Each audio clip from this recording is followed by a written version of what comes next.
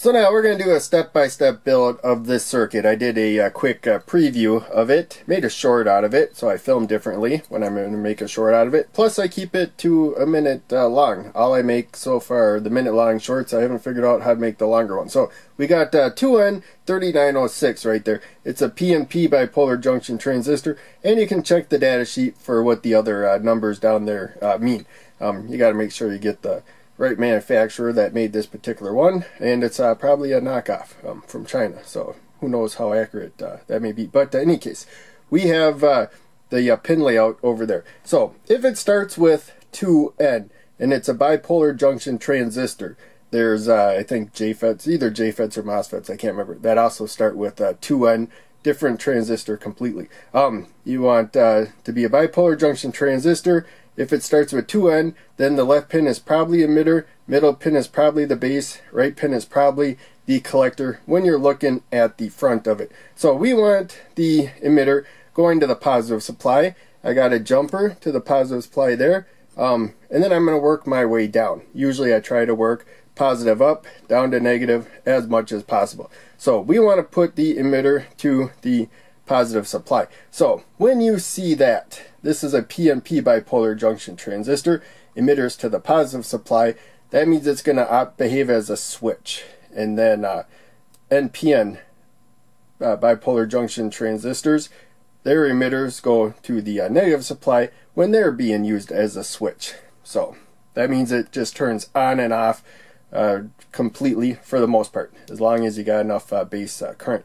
If you got resistance from the emitter to, in this case, the positive supply right there, then it would be some other kind of transistor circuit. Be aware of that.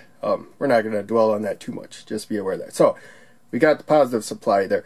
Now we're going to make this so that when light is falling on there, that will help hold the transistor off.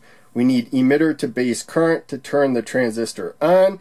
It needs to be about 0.6 volts less than the positive supply at the base right there, so about 4.4 volts or less in order for current to flow through there. And we got a voltage divider here that we're making with the light dependent resistor. And so if enough light is falling on there, that raises the voltage enough where it stays off. And then if it gets dark enough, then that pulls down the voltage enough where you get a little bit of emitter to base current, and it's going to allow many times, probably like 200 times as much current will be allowed through emitter to collector. But you know, as long as the load limits it below that, the load will be what actually sets the current. So we got the transistor there for the light dependent resistor, and I did this with the short, which I put together kind of quickly, so I may not have wired it exactly how I want, but I did something like that. Positive rail there, the emitter, that's all one node, one connection, all of these dots, so we can plug other components into this row right here, and we have a direct connection to the positive supply once I apply power. You really should not have power applied while you're building the circuit. So sometimes you'll see me do that in my videos, but you really shouldn't. That's a bad habit. So this should be the 15K resistor right there. I see red on that, and you don't have to memorize the color code, but if you get familiar with it, I think those colors are showing up really good right there. So brown, green, that's 1, 5, black is 0. So those are digits, 1, 5, 0, and then the red there, that's 2, that's a multiplier, so times 100 for 15,000, or you can just say 2 more zeros because it's red right there. So that works with the 1 through 9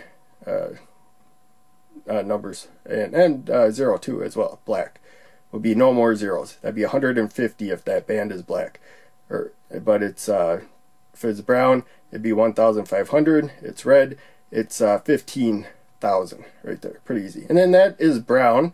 Don't know how well that's showing up. 1% tolerance. Could be 1% higher or lower. And so yeah, this is really I'm going really slow on this, so I hope you don't mind. So we put that there, but I do intend these videos for absolute beginners, so just whatever I think will be good to explain at that moment, I will. And this circuit's pretty simple, so we're gonna do a little extra right there. So now, at the collector right there, So this doesn't determine how well the transistor conducts other than setting an upper limit right there. So if we don't have quite enough emitter to base current flowing, then the current will be lower. But once the transistor will conduct better than the load right there, then the load will be what limits the current. We don't have to put the LED and resistor in the order that you see on the schematic. You never do. Be aware of that. But the long lead, the anode, needs to go towards the more positive side of the power, and the short lead, the cathode, towards the more negative. So I'm going to put the long lead, the anode, right there. And if I remember right, this is how I wired it up in the video so that you could still see the pins on the light dependent resistor. In fact, I think I actually put it in that way, maybe over one spot, but I tried to make it so you can see both legs. I remember that. And then now we got 220 ohm resistor to set the current. 5 volts.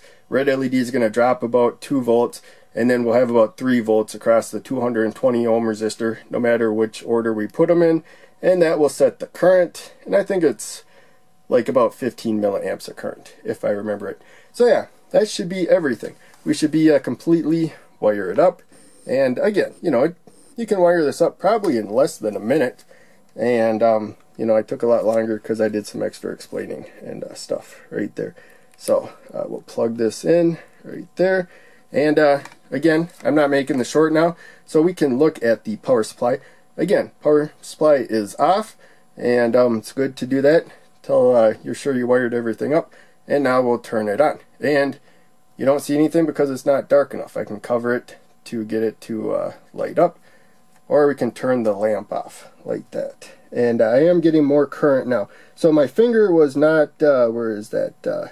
Yeah, up arrow right there. So that does say 11 milliamps of current. That's what that says. Also, these connections aren't as good as a higher quality breadboard, so it may lower it a little bit. Yeah, you can see it kind of went up a little bit when I was pressing right. But in any case, we're not going to dwell on that too much. The main thing is we have a circuit here. I want to turn that lamp off. There we go. We have a circuit here where if it gets dark enough, the LED turns on. Again, it was in the active region. Now we got about 11 milliamps of current.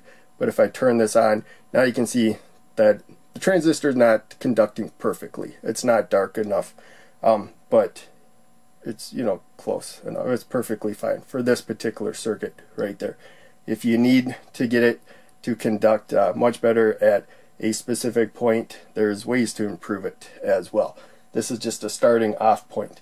And the main thing is it's a use for the light dependent resistor, because you learn that the resistance changes based on the light falling on it, but you don't see a lot of examples unless you watch a lot of my videos where you get a practical use out of it. So that's the main reason why I started this channel, to demonstrate things that I see in books where they don't really explain how you can use them. I try to make a demonstration circuit to give you to the next step, because ultimately, who knows what you're going to need a light dependent resistor circuit for.